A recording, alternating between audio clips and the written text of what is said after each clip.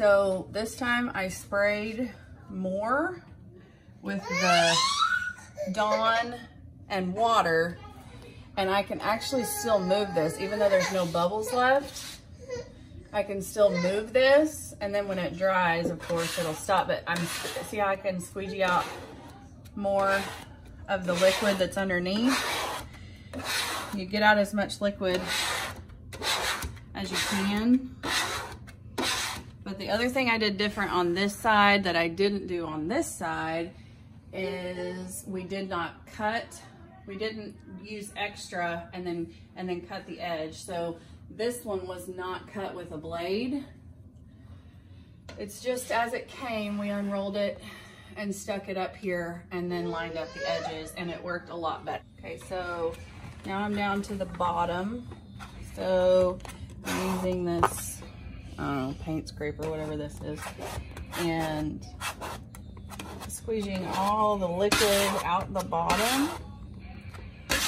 And because we didn't do the excess overlay on the side and the top, then we'll only have to make one cut, and it's much cleaner. So as you can see on this side, this window, the edges are a lot cleaner than the edge where we did the overlay and had to cut it.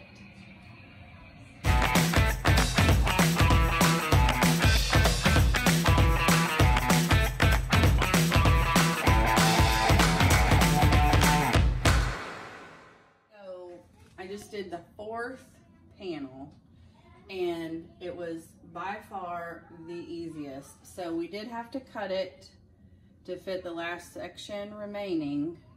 So I put the side that I cut is the little bit of overlay here in the middle.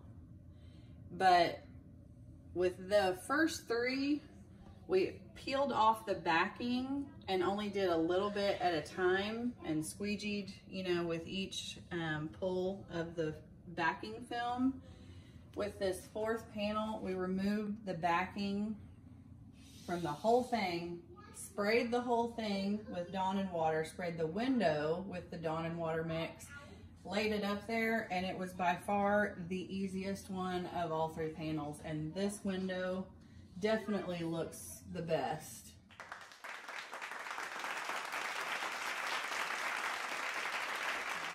Of the 2 sets. Overall, very easy application.